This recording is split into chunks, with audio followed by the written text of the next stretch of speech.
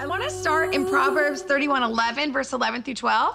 And, I love what it says. It says, her husband trusts her without reserve and never has a reason to regret it. Never spiteful. She treats him generously all her life long. So, marriage. Let's talk about marriage in the Proverbs 31 filter. And I know there's a lot of women that are watching this that you maybe aren't married, or you're a widow, or maybe you just never have been married. And I want to talk for a few minutes about what it looks like to be a godly woman and what I believe that this author is giving us context for, which is trust in relationship. Now, I got married at 27, and I was single and ready to mingle. Like, I had been praying for my husband for a long time. And I was a little girl. My parents would pray for my husband. And so by the time I hit 27, it felt like I was 47 and had been praying for my husband. And then I met my husband. He's 4 years younger than I am. And I did not think I would marry him at all. In fact, when I first started kind of having feelings, I kept thinking, this is so weird. I don't like him. He's not going to be my husband.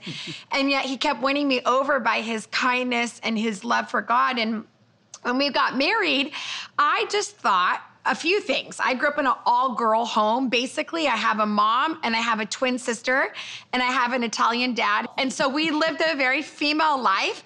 And then I got married to a man. I'd never had a brother. I didn't have that kind of dad. And I remember thinking two thoughts. And one was, the Bible said the two shall become one. And I assumed it would be me. I felt like I was the better choice of the two becoming one. Clearly, I would be that best choice. And then I remember thinking that I was just marrying a male version of my best friend. Like, we are gonna just be best friends and we're gonna walk the mall together and he's gonna carry the shoes for me. And I remember early on in our marriage, he looked at me and was like, I'm not doing any of that with you. And I'm like, well, why not? He's like, because I'm not your girlfriend. I don't want to do that with you. And I remember being so offended, like, you don't think I'm fun? And why wouldn't it be fun to go to the makeup counter and pick out lipstick? Like, what's wrong with you? And he's like, well, I'm not going to actually want to sleep with you if you make me do that. So we started really going through this process of me learning what it looked like to care for my husband. And so I started to realize that he was different than I was. And part of me becoming a godly wife to him was not changing who I was, but it was being willing to bring the best of me into the marriage.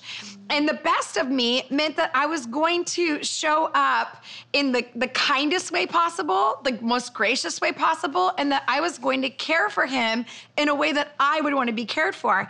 And so as I started getting married, and I promise I'm bringing this all in together, I remember I would hang out with all these girls, and there's this kind of cultural thing that I think women can do, which is, let's get together and bash our husbands. Like, let's get together and talk about what underwear didn't make it in the hamper, and how many times I asked to do this or whatever.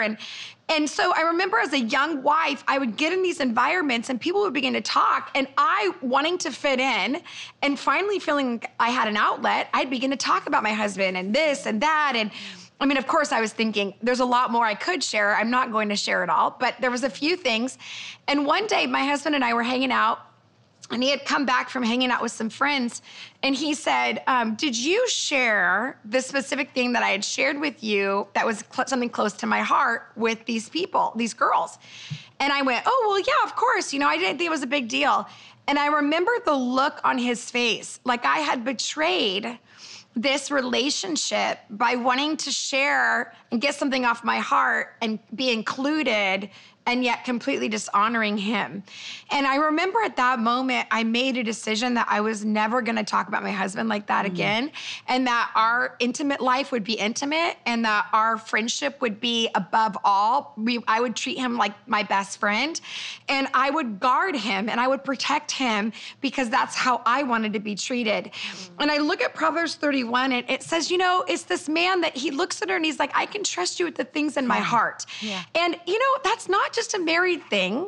If you look at Mary in the Bible, when the Spirit came to Mary, and they said when he told Mary those things, it says she hid it in her heart. So this is an attribute of a godly woman. This is an attribute of a wife. This is an attribute of a woman that hears valuable, precious things from people's hearts and lives. And we hide it in our hearts, not for the sake of using as ammunition to get people to do or to make sure that we have something against somebody. But part of being a godly person and a virtuous woman is we're gonna hear a lot of things we can never repeat. Can I just hear an amen? Like there are things people share with us that it would be a great story, it'd be funny, it would be worth it, but in the long run, we would break trust and they would never have that same respect for us or us for them. So what I really wanna talk about today is the idea that part of us working out our relationships is trust. And part of my relationship with my husband is trust. And so there are things, even in my relationship with God, that he shares with me that I don't share with everybody else. Why? Because it's a trust relationship and it's a respect.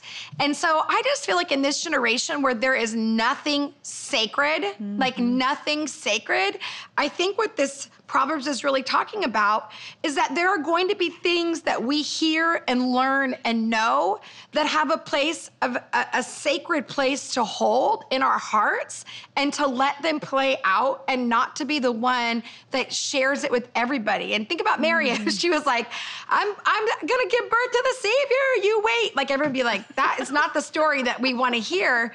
There was something about Mary knowing about timing, knowing about trust, knowing about that she could be trusted with this unbelievable miracle of the world. She was carrying the Savior of the universe and she's hiding it, she's keeping it, she's protecting it. And I just think in my own heart, and I think in the hearts of a lot of people watching, we don't often make space for sacred things. And I think that's what Proverbs 31 is talking about. You know, there's a lot of, I think, confusion about marriage these days. And I just want to take a minute, for those of us that are married, I really believe marriage isn't difficult when you're set out to serve the other person. I don't mean that they're perfect. I don't mean that they've done it all right. But when I wake up every day to make my husband's life better and that he's grateful he married me, out of all the women in the world he could have married, he picked me. If I set out to do that, life gets so much easier. It's uncomplicated. But when I try to, and it's the same thing, when I try to use the story to create my value, my existence, my perfect picture, then all of a sudden he's a character in the story. He's no longer a person. And a man, he's playing a role. Right. And that's what you're saying, Lisa, about friendships. I think Diana's saying it very well. All of a sudden, these are now characters in our story that we're creating a story rather than going, you know, wait a minute. My job is to protect them whether anybody ever knows this part. It's not the point. The point is, I want to be somebody that when they leave my presence, they know they're never gonna be, this is never gonna be used against them.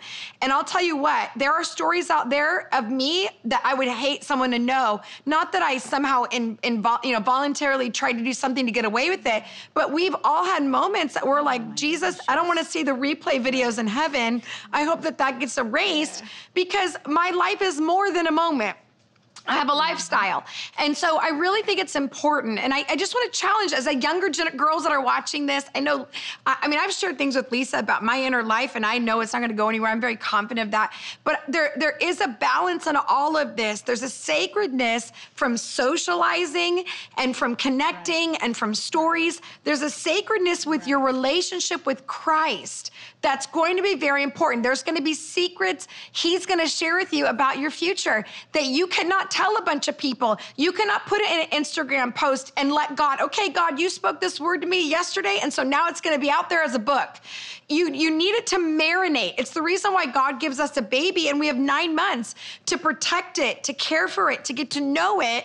It's the same with God in our relationship. So for some of us, the reason we keep having kind of these stillborn spiritual experiences because we're not really actually allowing it to grow in the safety of our hearts and in the safety of our relationships. So when it's time, it'll be full grown.